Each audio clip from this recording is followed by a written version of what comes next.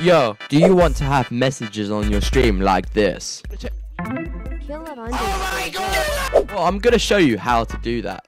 So the first step, what you want to do is you want to go down into the description and open up the link.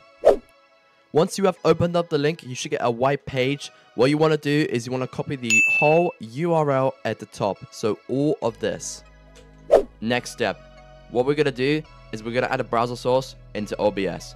So first, make sure your sources tab is open. You can check this by going to the docs at the top left of OBS and making sure the sources is ticked.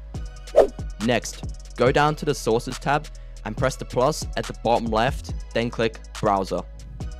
You can rename this to whatever you want. I'm just going to call it text to speech. And then press OK.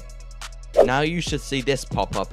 What you want to do is you want to go down to the URL and delete all this. Then you want to paste in the link you copied earlier into this URL. So like this. Next, we're going to go to our Roblox profile and we're going to copy the ID that's in the link. So only just the numbers. Next, go back to properties and take out the numbers in the link here. Then, replace those numbers with your numbers. Final step.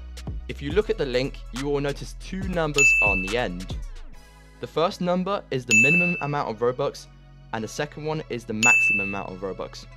What this means is, between these numbers, the text-to-speech will activate. You can change this anytime, but make sure to press the refresh button to save any changes you want to make. If you found this video helpful, leave a like and subscribe.